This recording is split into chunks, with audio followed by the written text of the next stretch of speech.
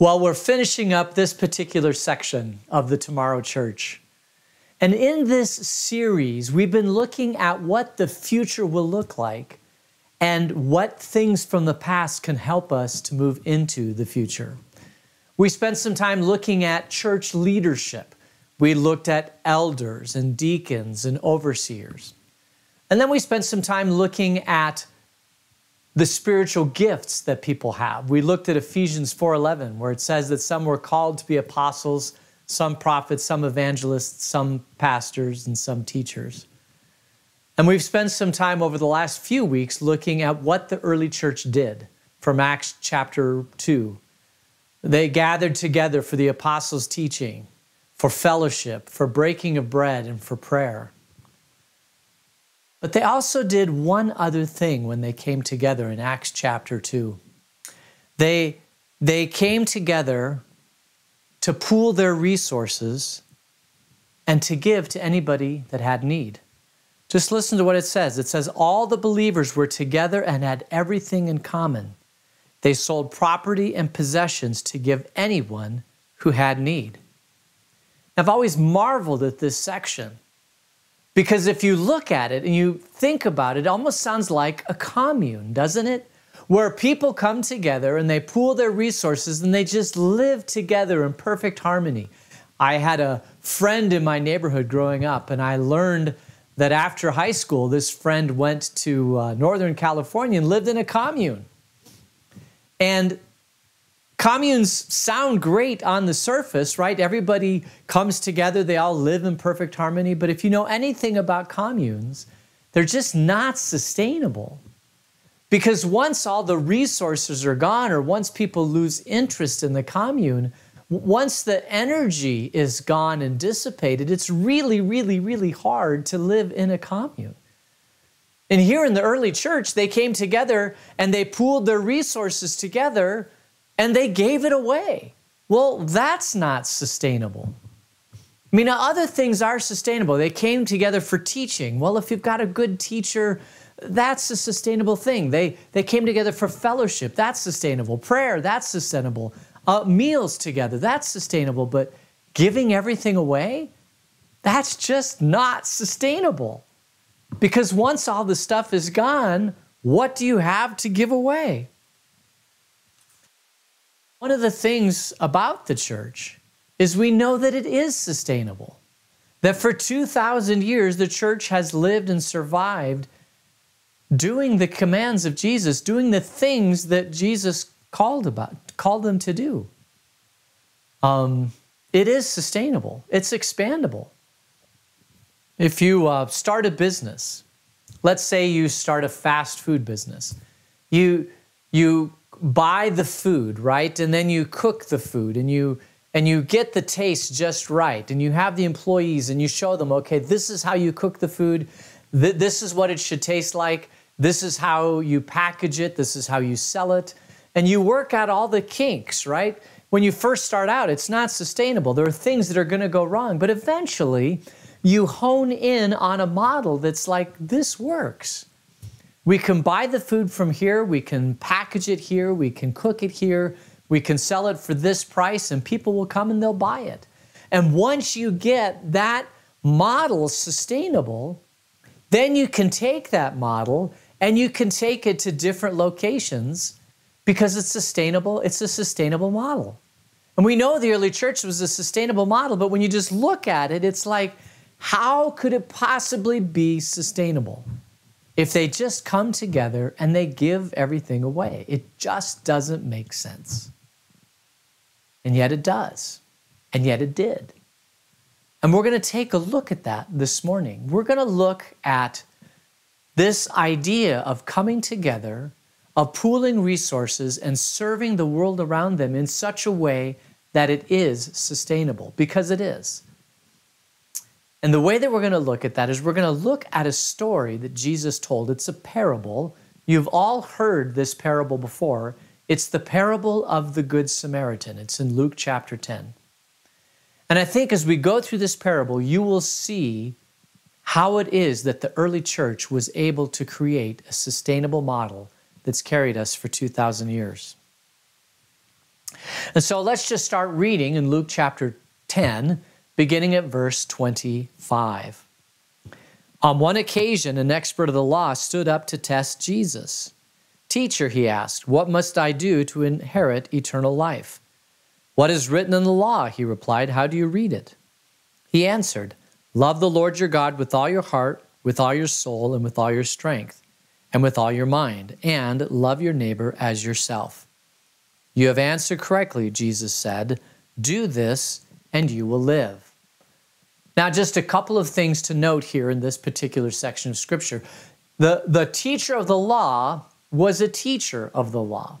He was a spiritual guide. He was somebody that understood the law at least as well as Jesus understood the law. He'd probably spent hours and hours and days and years studying the law. He knew it at least as well as Jesus did. And he comes, and what does it say? He wanted to test Jesus. He wanted to see if Jesus understood the law. He wanted to put a scenario in front of Jesus that perhaps tested who Jesus was and whether or not he was being faithful to the Old Testament law. And Jesus turns the question back on him and he says, "Well, how do you read the Old Testament law?" And the man answers with the answer that would be the answer that any teacher of the law would have given. It's basically two Old Testament scripture verses. The old one is the Shema, the great Shema. "Hear, O Israel, the Lord your God, the Lord is one, and you shall love the Lord your God with all your heart, with all your soul, with all your strength, with all your mind." And then from Leviticus, chapter 19, verse 18, "You shall love your neighbor as yourself." These two things would have been, these two Old Testament sections would have been something that every teacher of the law would have known, because this is what they taught. That God is love, and God's love is manifested in two ways. One is that we love God, and that we should take that love and love our neighbor. In the Old Testament, that Moses received the 10 Commandments from God, right? The 10 Commandments were God's law. And then as Israel grew and multiplied, they expanded those 10 Commandments as interpretations of what those 10 Commandments look like. And they had 613 laws on the books. And these laws would tell you how it is to interpret the 10 Commandments. But the 10 Commandments were all about love. And the Old Testament knew this. They knew that the first part of the 10 Commandments, "You shall have no other gods before me. You shall remember the Sabbath day to keep it holy." These things are how to love God. And then the rest of the 10 Commandments, "Do not murder, do not bear false witness, do not commit adultery." These are loving your neighbor. And so when the teacher of the law was asked, "How do you read the Old Testament?" it was all about love. Loving God and loving your neighbor. The whole entire Old Testament is rooted in love. Why? It's because love is part of the human condition. Love is the part of God that He has breathed into mankind. It's what separates us from other animals. It's love. It's that feeling that we get, that joy that we get, that part of who we are that is God ordained into humanity. The love part is what separates us from other animals. And I know what you're going to say. You're going to say, "Well, I have a dog and my dog loves me." Yes, I've had many dogs in my life and I love my dogs and they loved me. I cared for them. They gave me joy. I love dogs. But dogs cannot experience love in the same way that humans can. There is a special amount of godness that was given into humanity to separate us from all the other animals, that we can experience love in a deep, deep, rich, nourishing way. Now, dogs may come close to that. We may feel unconditional love from a dog, but a dog is a little bit separate. Cats are separate. Well, I don't know if cats experience love. I mean, a cat's a cat. They just sit around there doing whatever cats do. But love is endemic to the human. It's part of who we are. It's what sets us apart from everything else. We are created in God's image, and God is love. When the Apostle Paul wrote to the Corinthians, he said, listen, you can have all the great things in the world, but if you don't have love, you're like a noisy gong or a clanging cymbal, because love is everything. Love is what separates us from other people. And if you love, or you are loved, that is an important part of being human. People who aren't loved are really stinted in life. They're shortchanged in life. They're not completely whole in life. People who are completely overwhelmed with love, they have this ability to love others. But it goes deeper than that. Because Jesus now tells a story about love. In verse 29, it says, but he wanted to justify himself, so he asked Jesus, and who is my neighbor? In reply, Jesus said, a man was going down from Jerusalem to Jericho when he was attacked by robbers. They stripped him of his clothes, they beat him and went away, leaving him half dead. A priest happened to be going down the same road, and when he saw the man, he passed by on the other side. So too a Levite, when he came to the place and saw him, passed by on the other side. But a Samaritan, as he traveled, came where the man was, and when he saw him, he took pity on him. He went to him and bandaged his wounds, pouring on oil and wine.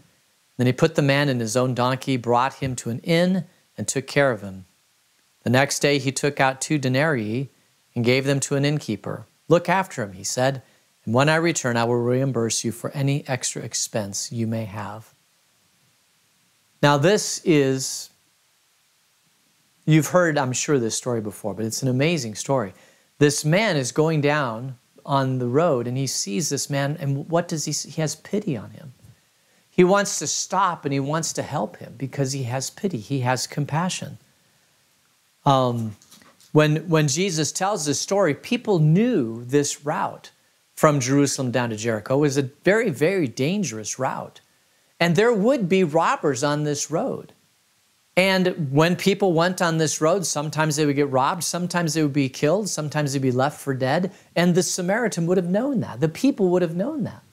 To stop there would actually kind of be very foolish. I remember years ago, I was at seminary, and I was going downtown, and I was coming back from downtown, and somehow I took the wrong turn. And this was before GPS in your car. I mean, this was a long time ago.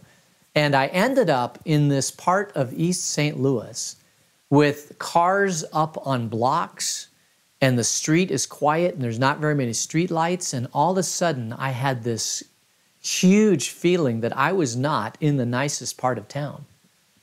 And imagine I'm in this part of town, and I see off to the side of the road a person with a white flag up or something like that, and you know they're trying to hail me down because they're broken down. Would I stop and help them? And I probably, I mean, you'd have to think twice before you do that. And that is kind of the image that is portrayed when Jesus talks about this road from Jerusalem to Jericho. It just wasn't a safe spot for this man to stop and actually help. He was risking his life. But then he does even more than that.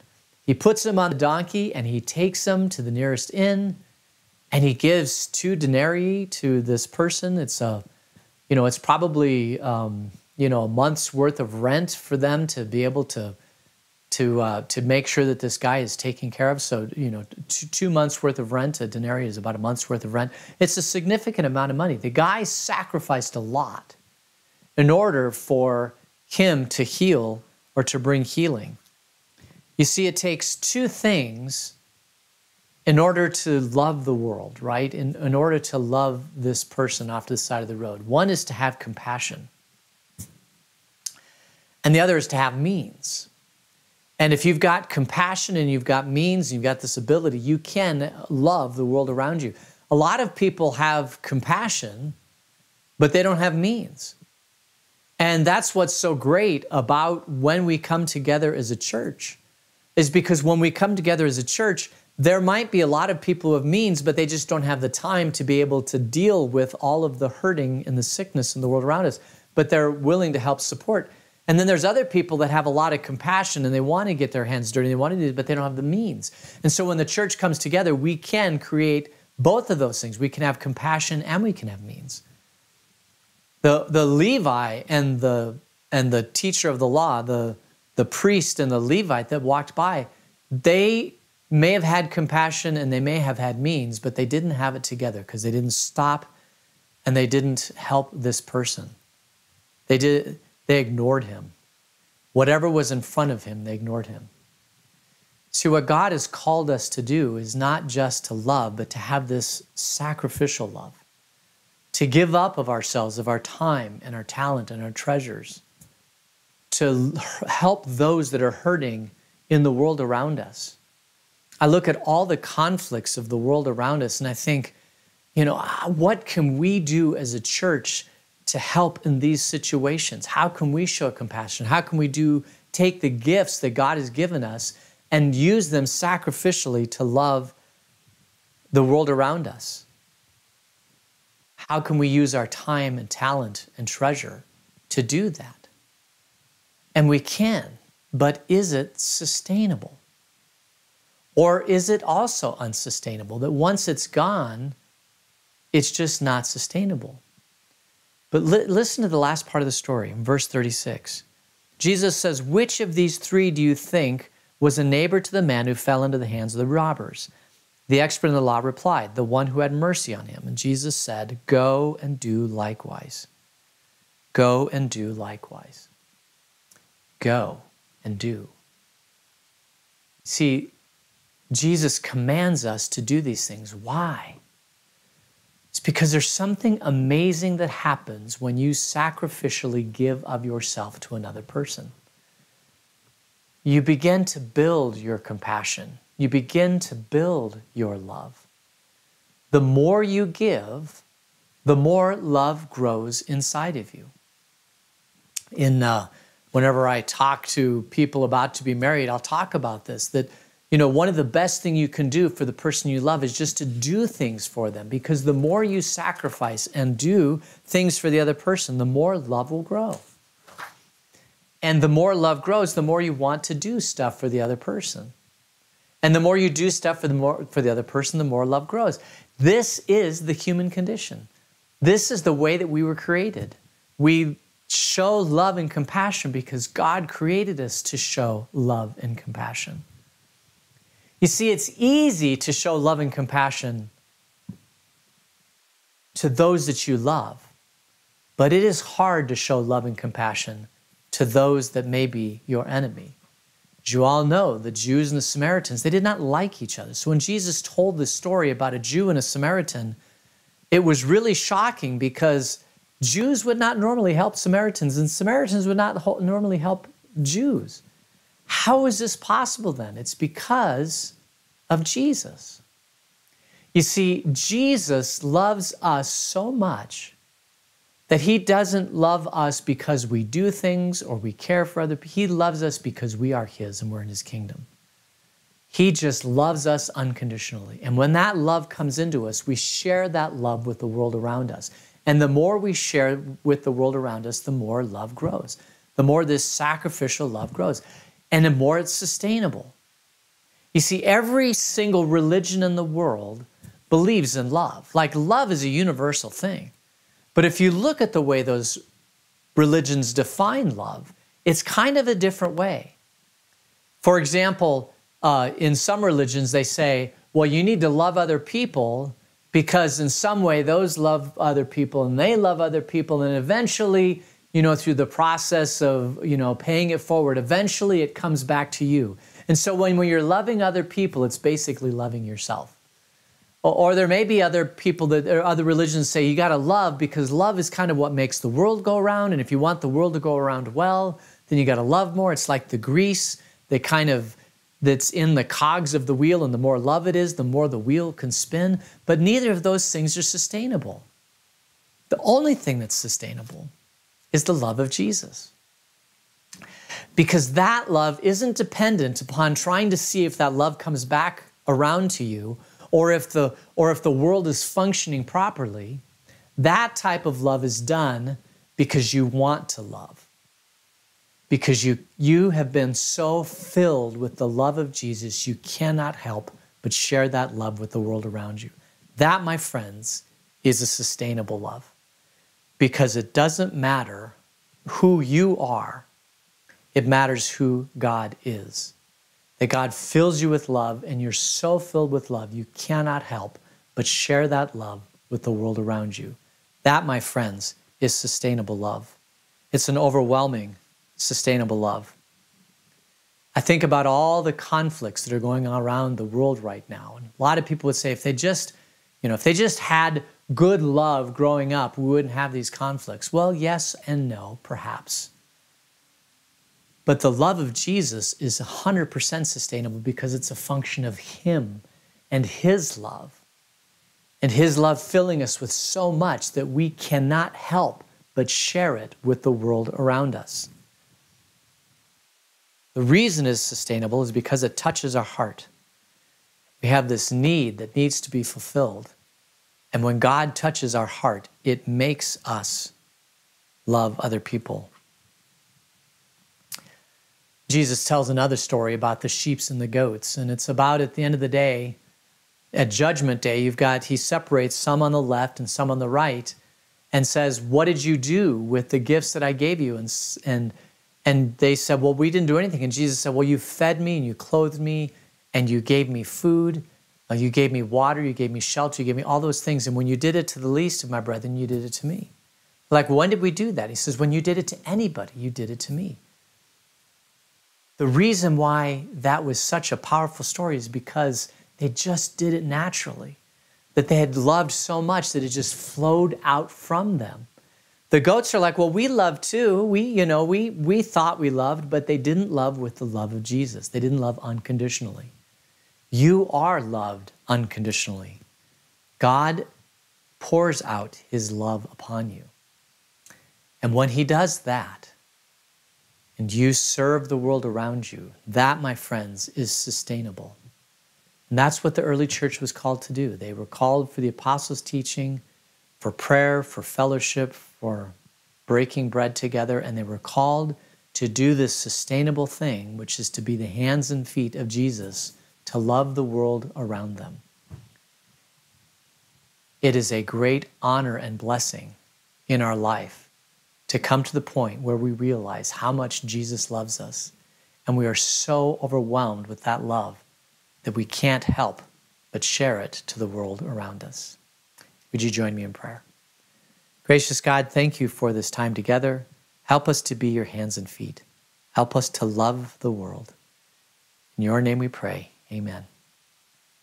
The Lord bless you and keep you. The Lord make His face shine upon you and be gracious to you.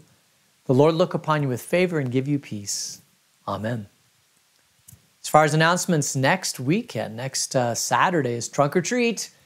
So that'll be a lot of fun, and that's one of our big outreach events where we show love to the community out in the year. And then also, if you're interested in learning more about the deacon or deaconess program, I'll be sending some information about that. We have a vote today and a vote next week on expanding our facilities to use the buildings that we were able to obtain. And so we'll have that vote, and we'll let you know the outcome of that vote shortly. But other than that, may God richly bless you, and may you have a great day. Go in peace and serve the Lord with joy. Thanks be to God.